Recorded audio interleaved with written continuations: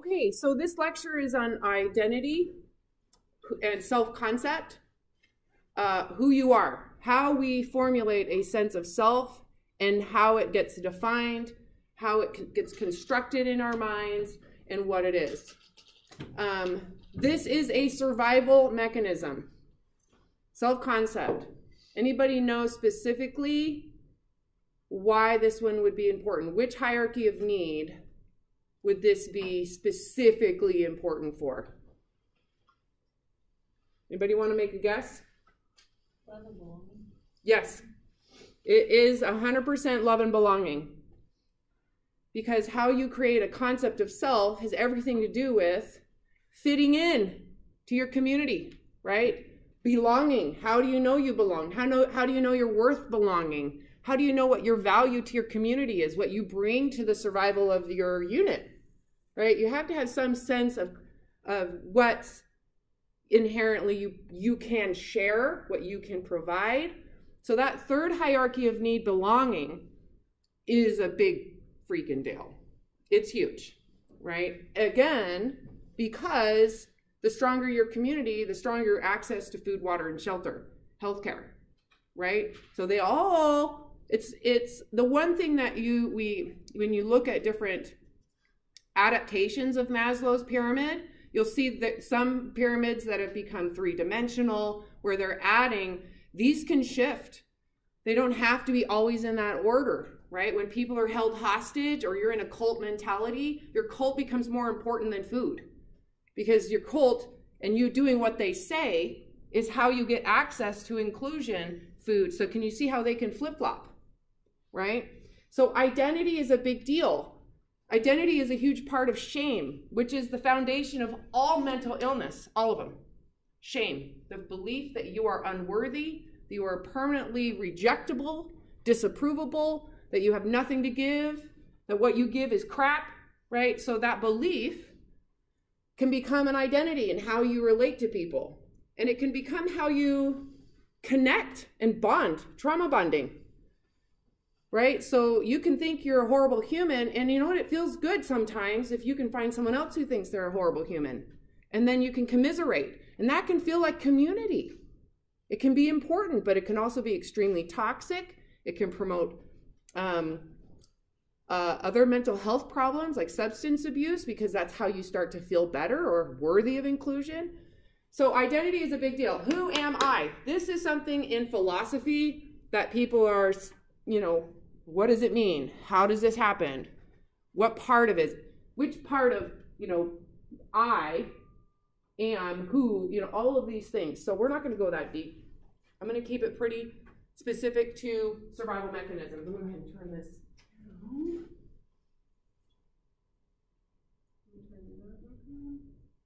Can you guys see that okay? I don't want all the lights off. No, I'll go here. Which one do we normally have on? This one? No? This one? Okay, good enough. I'm going to try to follow these slides just so you know, because usually I get ahead of them and then So yeah, how we create a concept of self. Our thoughts, a lot of people connect their thoughts to themselves. Every single one of you connects your body to your identity, which is a huge problem. It's actually extremely problematic. However, it's the visible sign of who you are, your face. That's how people know who you are, right? So it's very easy for people to get an attachment to the conditions of their body and then lose touch with whatever this is, right? And some people think this is religious, and it's not. And religions can't patent your soul and tell you what you can and cannot do with it. They like to think they can, but they can't. So, moving into this. Where do you begin? And this is important. I want you guys to really think about yourself when I go through this. Where does you begin? There is a locus point, like a point of focus, where you're a witness of what's going on around you. There is a locus point that is me, quote unquote me, you're aware of. You're aware of a you, right? And it is an awareness. So you're conscious. You're consciously aware there is a you that exists. You are feeling and experiencing a physical body, right? So you can see me because your eyes are working. Your brain is responding to what it's saying. You're hearing me. Your body has temperature regulation. It's doing all the things, right? We've talked about that. One way to describe it is you're a witness. You're just observing. How much of this reality are you actually controlling? And if you think you're controlling this reality, that means you understand how this reality comes together, right? Consider what that would take. It's kind of a grandiosity, right? Maybe some narcissism, some fight mode, to think you actually know how life should be, how the space should be. The truth is, you're just witnessing it. You're experiencing it because your body is allowing you to, right? The body provides a physical perspective that allows you to witness a human reality. It allows you to experience the world around you. I'm going to move this over here. That view kind of sucked. I think that's better.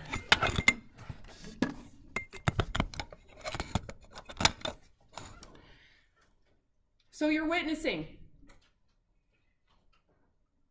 This is the key here in separating you from your body. Many people attach to the body as their survival, right? So I'm going to use myself as an example.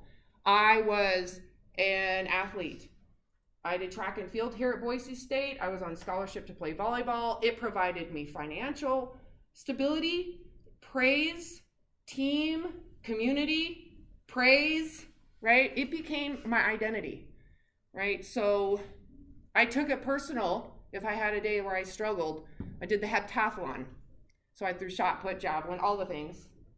And if I didn't do well, it felt bad. I was embarrassed. I actually experienced levels of shame, right? Which triggers fight or flight. So my body became a source of pride and inflation, a way to compete, a source of security, right? And it gave me an identity. What do you think happened, right, when my body became something that didn't have the same value? Can you see how that would create conflict? But it's all in my mind. It's all in a belief set. It's all in the fact that I attached my wealth to the body. You are witnessing this reality from a physical perspective that the body provides for you. You are doing nothing. It's providing you sight, hearing, touch, pain, pleasure. It provided me the ability to learn how to do things, right? How to jump high, how to run fast, how to contact a ball that's going really fast and hit it straight down, you know, how to block. It just provides a lot. I had a baby. I had 3 babies. What the hell? I didn't do that. I just had sex. That's actually not doing a whole lot either, really, you know? You are doing nothing. Your body is doing everything. All you are is the witness of all of its sensations that it's providing you and the ability that it has to understand and maintain homeostasis with complex environments. So this is an important thing you guys remember.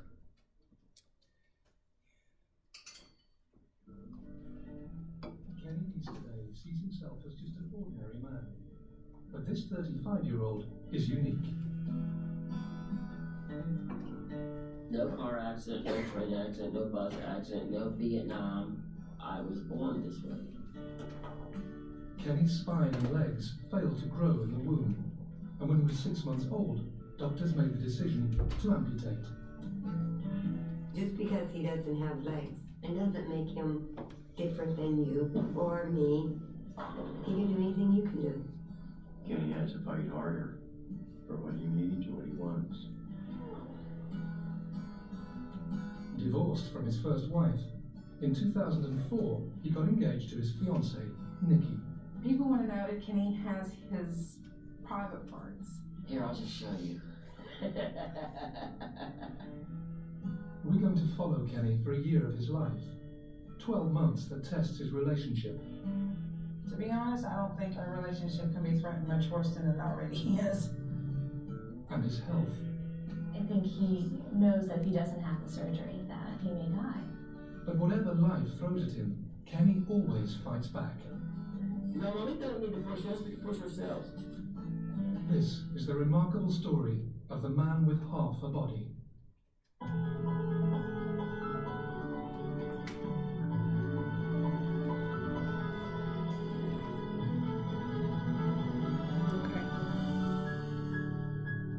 So with half a body, does that mean he's half a person, half an identity, half a soul?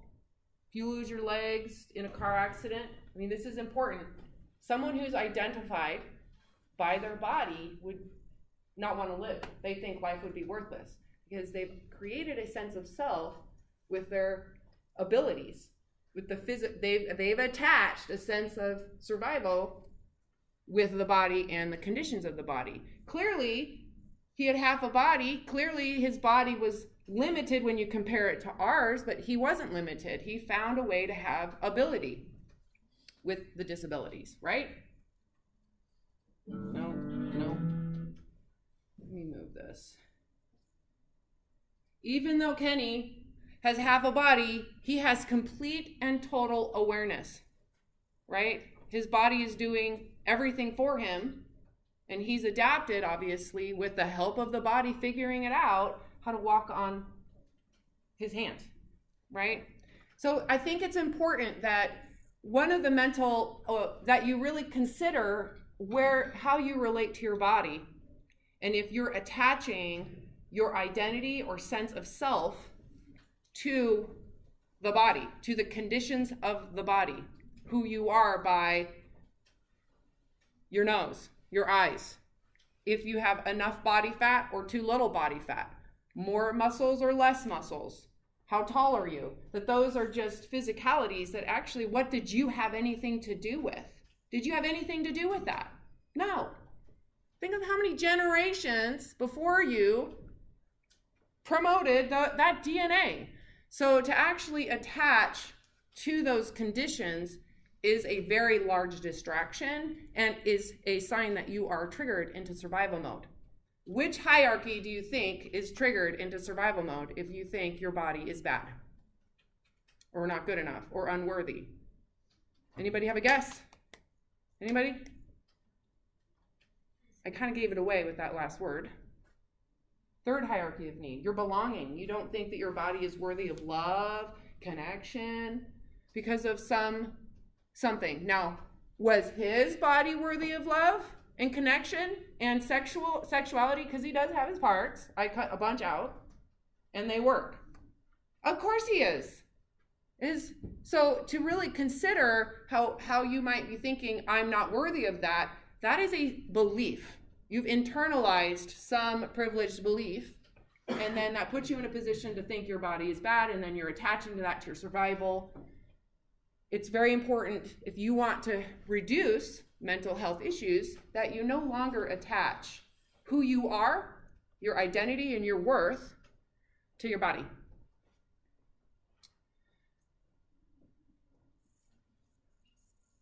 Okay, how do you identify who you are? It is an aspect of survival. Period. Because it's, again, how we compare ourselves to our environment. It's how we fit in. There's nothing wrong with this.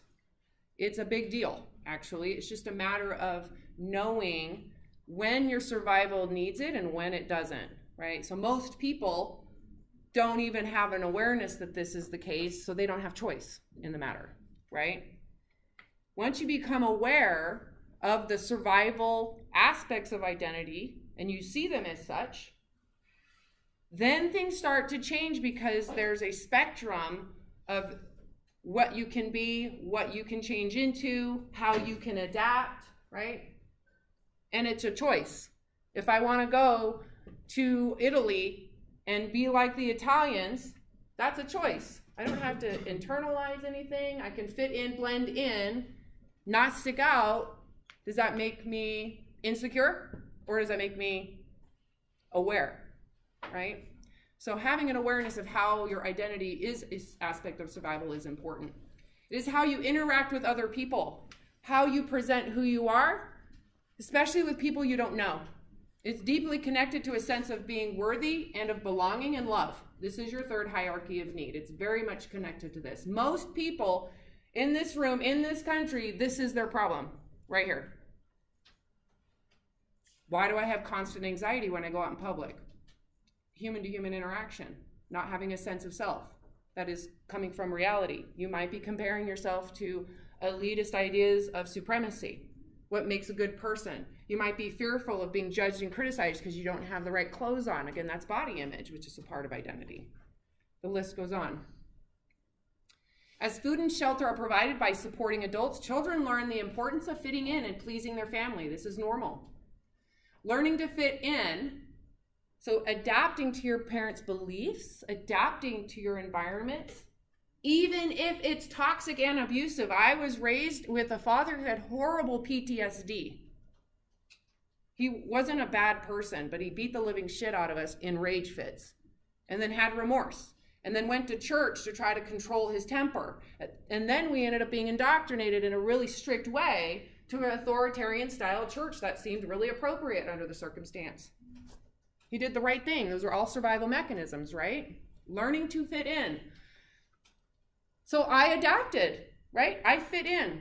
I kept quiet when I saw my siblings getting beat up. I was scared. I hid. That's adapting, right? Going to that church, internalizing it as who I was, and it was super important, when in reality I wasn't traumatized. So it didn't necessarily help me in the end, right?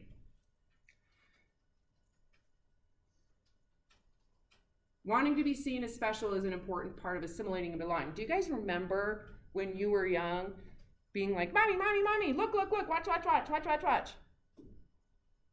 Everybody's like, you're probably still doing it. We're all still doing it at some level.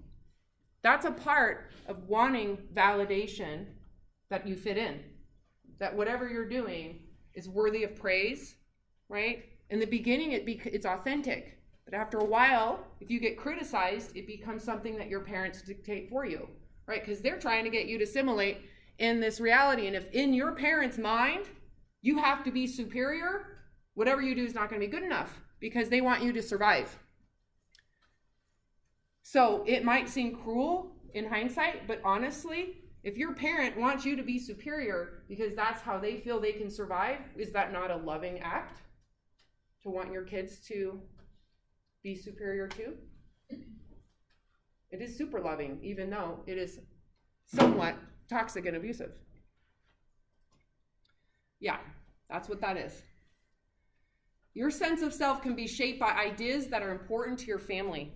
So again, if the type of car your dad or your mom drives is important to them, that's something you're going to say, I want to have a nice car. I want to fit in. I want to be a part of that religion. If all they do is watch politics and they're raging on politics and how shitty the world is today, you're probably going to take that on as if it's a safe way to think, and that's what you need to do for your survival. It can become part of your identity, right? These are things that not only give you attention and praise, but also criticism and exclusion. That can form part of how you formulate who you are as not good enough, not smart enough. I was rejected and abandoned.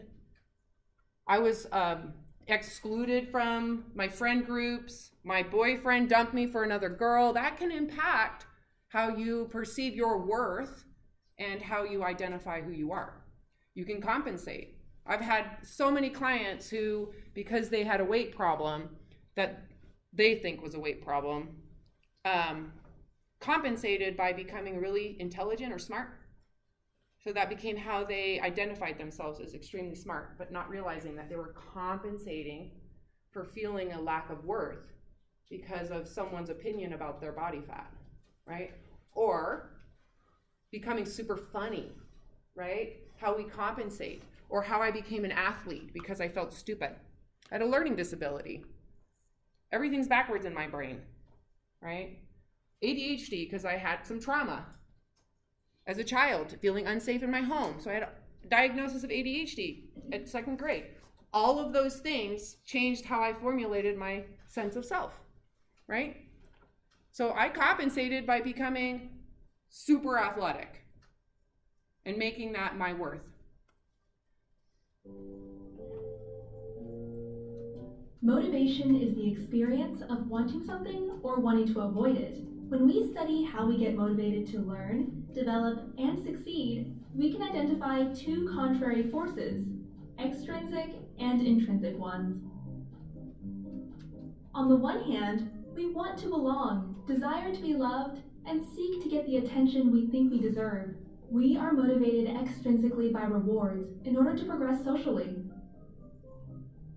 On the other hand, we strive to explore things that are satisfying in themselves, disregarding rewards. We are motivated intrinsically by a natural curiosity which we follow because it feels right. The opinions of others don't matter. To understand why we probably need a good mix of both, let's imagine two 4-year-old children. Both grow up in families that want only the best for their kids, but have completely opposing views on how to motivate them to succeed.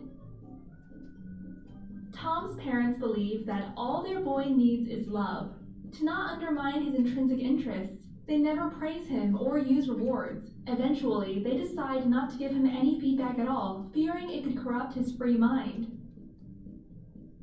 Over the years, Tom develops an immense capacity to imagine, spending most of his time playing by himself.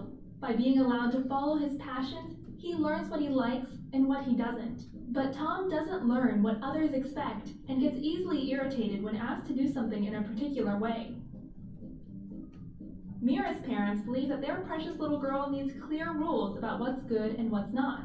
They see it as their duty to help Mira learn by providing precise and actionable feedback on all aspects of her young life. Mira spends her days in preschool, music, and ballet lessons. Over the years, she gets exceptionally good at the things that please the adults around her. However, since there is neither time to play nor to relax, she doesn't discover her own interests. Being alone bores her. At 14, Tom is independent and begins writing science fiction. He realizes that he isn't quite like his friends and spends most of his time at the library. When he shares his writing, others can't quite relate.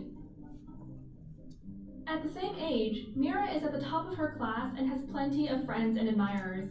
She knows what is expected of her and makes sure to meet those expectations. Sometimes the pressure becomes unbearable, although that's her secret.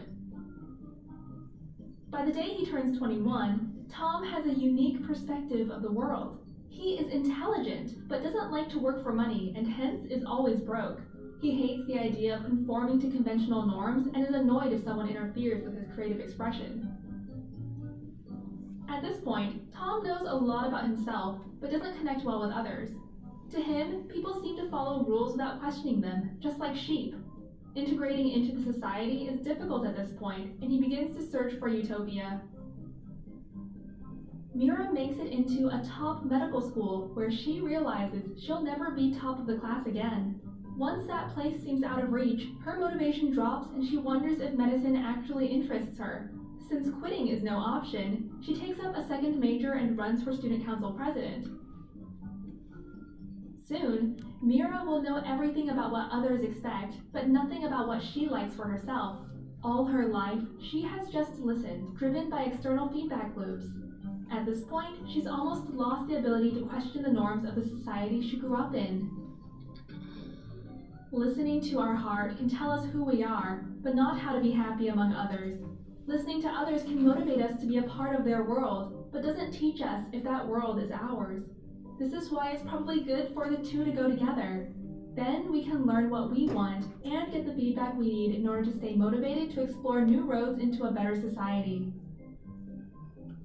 A large body of research shows that balancing the two forces is not straightforward.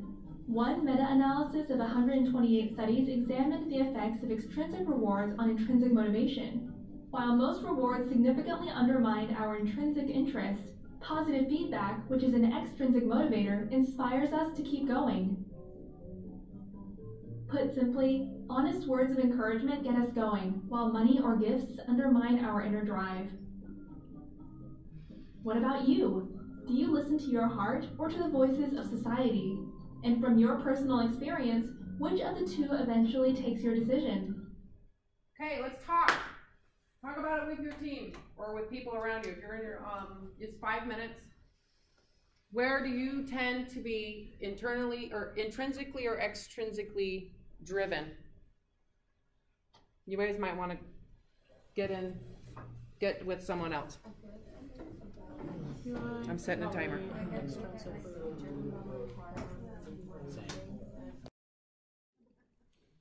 You just missed so much good stuff. So go back through the slides. God, you guys need, can you just remind me? Because that was amazing. I'm really good at this. We talked about pot. We talked about ganja. We talked about the Kardashians. We talked about you Joe Rogan followers. All the shit. God. So it isn't a problem unless you can't tell the difference, right? So fitting in isn't a problem unless you cannot tell the difference between your authentic true self and some glamorized concept that is given to you, whether it's a concept that God will love you more, or that you will find a man, or you will make enough money to support 2 families. Whatever it is. If you don't know the difference, that's the problem. I've assimilated, kind of. I mean, I got mascara on. That's an assimilation. I'm wearing fit. I look fit, kind of, right? I'm trying. I didn't do my hair. Didn't have time. But there's nothing wrong with that. There is nothing wrong with fitting in. Unless it becomes who you are.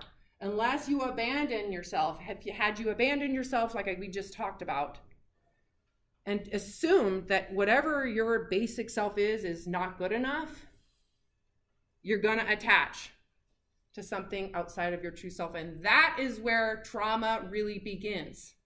And again, it doesn't have to require someone molest you or that you get robbed. You can have a loving family, but the moment you abandon your true self or assume you are worthless, that's traumatic. Especially when you're 5 or 6. You lose touch with your true authentic self because you assume it is worthy of abandonment or rejection. And then you gain touch with memorized ideas. And you don't probably even know that this is happening. Your sense of self becomes the concept given to you by your community. So one of the things you'll hear me say, it's not self-worth, it's community worth, it's religious worth, body image worth. It can be getting educated worth. It can be a lot of different things, right? So being aware that if it doesn't begin at the toddler you were, the natural human qualities that you have naturally, there might be some problems. You're disconnecting from who you are. Is that right? Are we on this next? I think so. That pain goes back to that original disconnection. And so my other teacher, A.H. Elmas, says, speaking about childhood, the fundamental thing that happened and the greatest calamity is not that there was no love or support. The greater calamity, which is caused by that first calamity, is that you lost the connection to your essence. That is much more important than whether your mother or father loved you or not. And by extension, I'm going to make the perhaps astonishing statement that the fundamental problem was not that you were sexually abused, was not that you were beaten, was not that you were abandoned, not that your parents couldn't love you the way you needed to be loved. It's that as a result of all that, you lost the connection to yourself. That's the trauma. So there's the external event, then the impact. And although it's impossible to have it happen this way, but had you been beaten and abused, but had that not resulted in the disconnect from yourself, you would not have been traumatized. And so that what are we looking for then is that reconnection with ourselves. And the loss of connection itself is an adaptation. Why is that an adaptation? Because if it's so painful to be myself, I better disconnect. If it's so painful for me to be aware of my gut feelings and to be able to assert them and to manifest them and to declare them, I better disconnect from my gut feelings. And it's that connection from the gut feeling, which happens right in the body. That's the trauma. And then we spend the rest of our lives trying to compensate. How do we compensate? what, through addiction, or we compensate by developing certain personality patterns that then will somehow try to get us indirectly what we didn't get in the first place, which is the love that would have allowed us to connect to ourselves. So then we become our personalities. At least we become who we think we are as a personality. So if you didn't get the attention that you needed as a child, just for yourself, then you might become consumed by attracting attention, then you'll be attractive all the time. And hence the $30 billion cosmetic surgery industry, because people have lost the connection to themselves, and now they want validation from the outside. Or you didn't get the approval you needed for who you were, now you want to win approval from others as a substitute. You weren't valued for who you were, now you're consumed by measuring up to others' expectations so they can get your sense of value through what others think of you, what other people think of you. You weren't esteemed for who you are, now you're going to be one to impress people. Because we couldn't be ourselves, because being ourselves would have meant too much pain, too much suffering, too much vulnerability. Vulnerability, the Latin word vulnerare, to wound. Our wound would be too raw. We cover up our vulnerability by these compensatory mechanisms, and we close our hearts. And when we close our hearts, we no longer know how to love ourselves or others. And we no longer have pleasure or joy. And then you have the statement by Meister Eckhart, who's the 13th century spiritual master, who says, a human being has so many skins inside, covering the depths of the heart. We know so many things, but we don't know ourselves. Again, that loss of self. Why? 30 or 40 skins or hides, as thick and as hard as an ox's or a bear's, cover the soul. And he says, go into your ground and learn to know yourself there. Well, why do we develop these skins, these hides? These are the compensations. These are how we try and protect ourselves from that woundedness.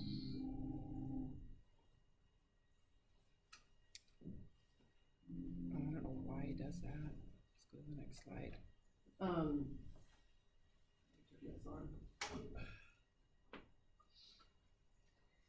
That disconnection from like who you were authentically born as a human being in your human essence, that disconnection is traumatizing. And because you're rejecting yourself. So that third hierarchy of need will never be fulfilled because you are rejecting yourself. So then you go get on a rat wheel and try to chase a mirage that someday you will accept yourself. But if you've rejected your truth, what are you actually accepting? What are you really accepting?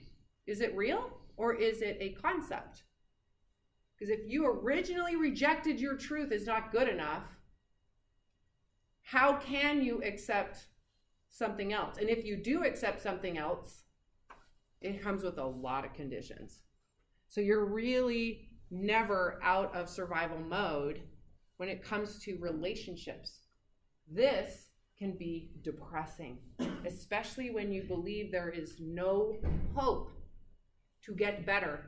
And it may be that you rejected your truth at a very young age, you don't even remember it. And everybody else in the world seems to know what they and who they are because it's clear and obvious and they're following a program, right? But maybe you're not doing well at that program. This can be depressing and create chronic anxiety, right? Because you're in chronic fight or flight. You might not even know why, right? You might not even know why. You have food, you have shelter, you have loving parents, you're educated, you have support. Why are you having anxiety? Well, maybe it's your sense of belonging. Maybe you rejected and abandoned yourself, which is very traumatic. You don't need someone to do it for you. You did it for yourself at your core, right? Unless your worth, where you feel good about yourself, is connected to the truth of your born character, what no one can give to you, what no one can take away from you, you will always suffer from fight or flight symptoms. And you won't know why. right? But if you can recognize, oh, I do feel that at my core I'm worthless. I'm not special. I'm not important. I don't stick out, right? Maybe you've been taught that you need to stick out. You need to be special. You need to have all these followers. Maybe that belief is the trigger. What if that belief is wrong? Right? If you're, again, if your worth is attached to the basic and simple, isn't attached to the simplest truth of your born character, you will suffer from symptoms of fight or flight and continue to think that achieving something out there will make it go away. Does not work that way. The only way to get that third hierarchy to be secure, truthfully, so that you cannot focus on it, is to recognize that your innate human, the fact that you're alive and the body's providing you life, and you have the potential of a whole life in front of you, that you're worthy of living that life at your foundation, that's how you secure that third hierarchy of need. That is the essence of recovering from mental illness.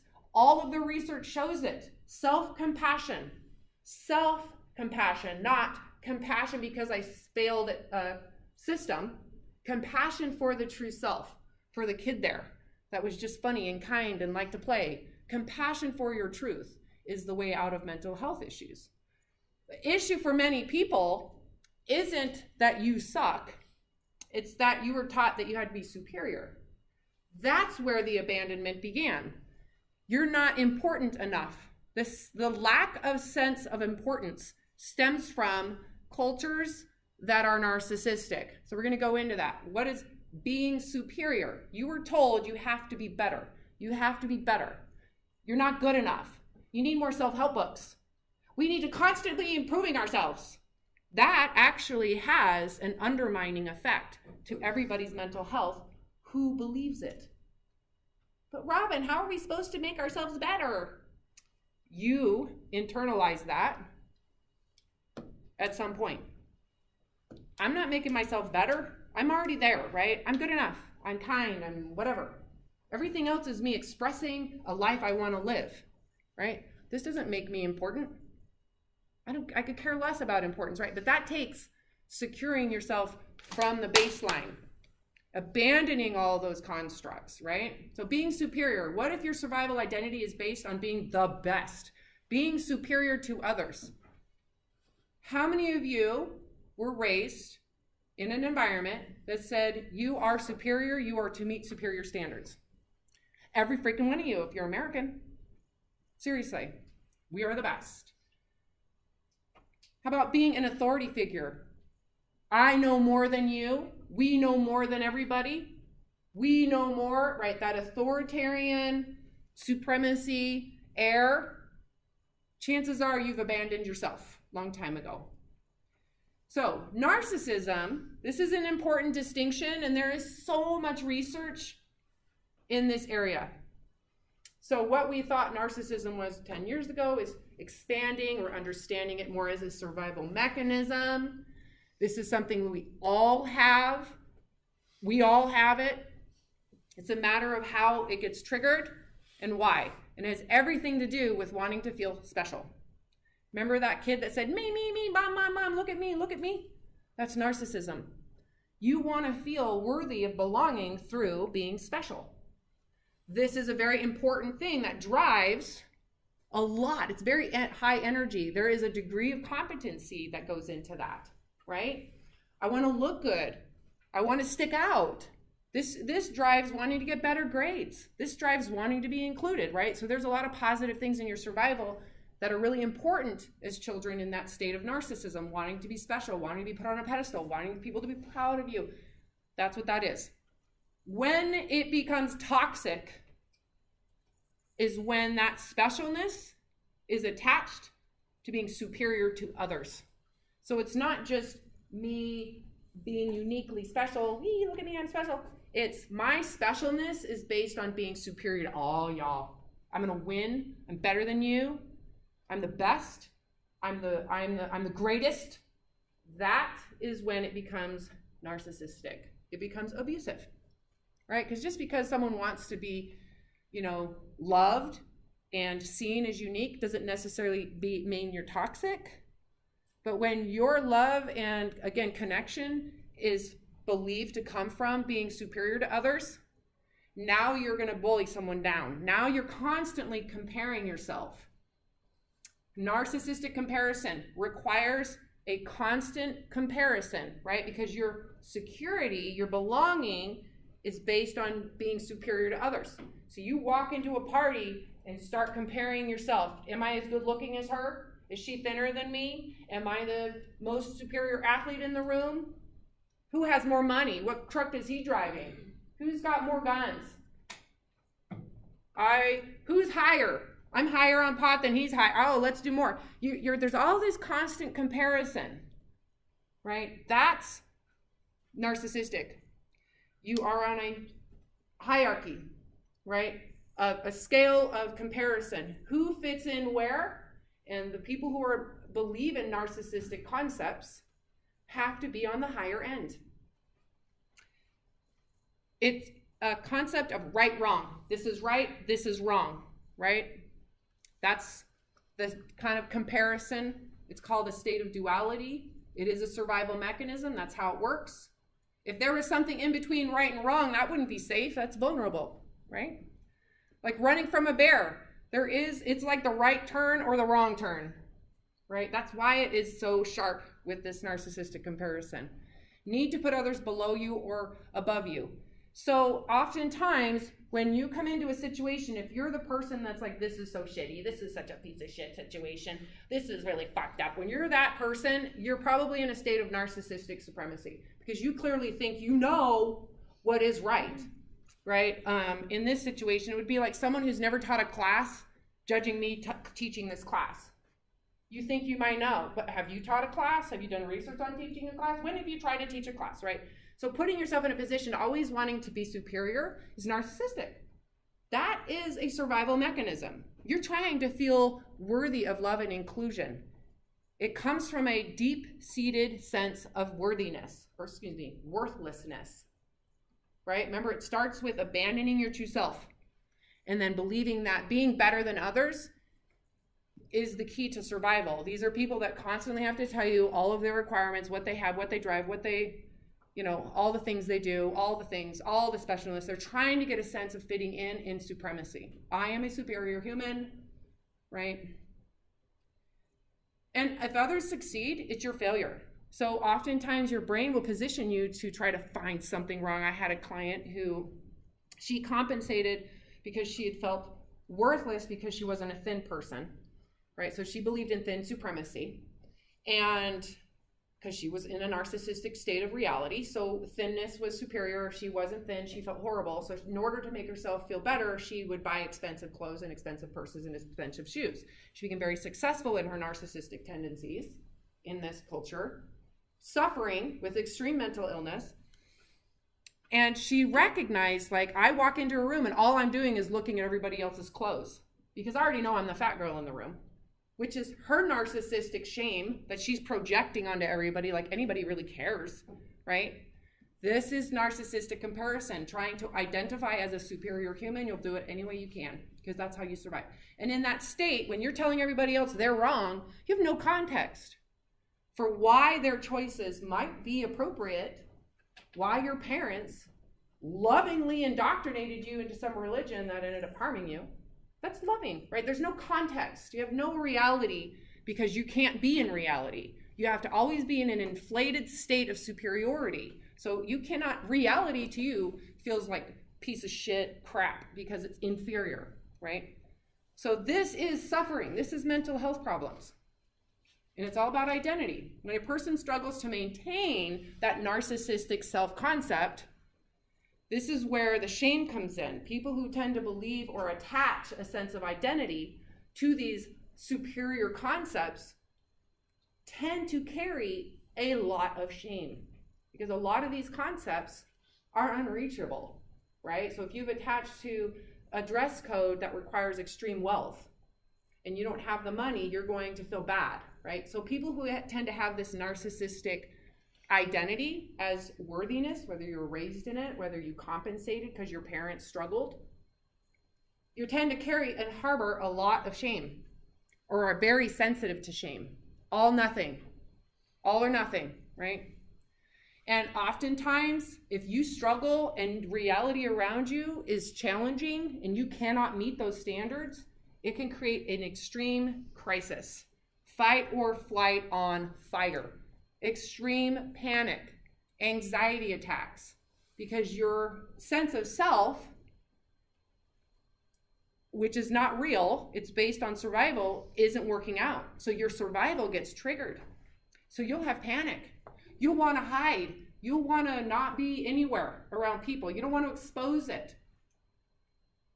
Because concepts of self are based around survival and fitting in. Failing to meet self-expectations, right? And I put quotes around self because it's not really who you are. It's a concept of self-expectation. Can feel as if you are worthless. So that, again, comes from I'm not superior. It goes back down to worthlessness. This can feel like death or a threat to your survival. It literally feels physically like you're gonna die. Anybody experience that? It's not, it physically feels like you're in threat, something dangerous is there, and it doesn't make sense, but it shows up because you're feeling insecure, you're feeling a loss of your superiority or your control, the need to control. If you can't control things, in reality, it literally feels like you're gonna get eaten by a bear or get heaved off a cliff or you're gonna drown. So when it comes to getting out of this, and this could be like a whole semester right here, surrendering your survival. The only way for you to really get rid of these concepts of self that are conflicting with your reality is to surrender it. So what that requires is that you let it go. Right? This is not easy. This is the hardest thing I've ever done, but I did it. It's like suicide. Allowing the loss of your survival self feels as if you're vulnerable to murder. Physically feels that way. All fight or flight responses are activated.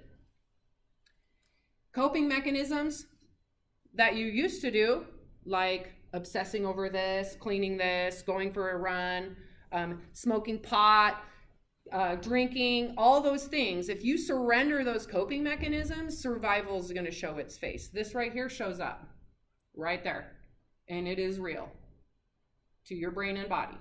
So when you surrender it, it feels like terror. To lose an identity feels like you're going to die. This is why it's a crisis. Survival mode is fully experienced, and if you don't respond with your coping, if you don't run, hide, fight, flee, fawn, if you stop, that's like putting the white flag up. It goes against all of our nature, right? All of a sudden, the fear that was there that you used to run and hide from goes away, and the truth can then reveal itself because you're left with that itty-bitty little person you abandoned. The courage to accept and allow the terror without response frees you from being held hostage by coping mechanisms, the quote-unquote addictions, and opens your mind to recall your original true self. That's the only way it can come forward. The truth becomes liberating, and the essence of your survival is no longer attached. It is only then that you can accept the true self and get back to that authentic self. You have to accept that self. You have to ask if it was worthy of abandonment originally. And you might have abandoned it again as a child. So getting back to that place and believing that it's worthy of inclusion, even if it's basic, is how you reestablish get rid of that survival trigger to then transcend that third level of hierarchy in order for you to have competence with the true self, your ability to handle things, right? The courage it takes. So who are you really? This is our class participation. Actually, why don't I do this? We'll make this homework so then you can add more points. So I will post today's, I will go change the assignment. I think this is, did I put an assignment in there? I did. Like the participation. Did I? It's this. You're right. Okay.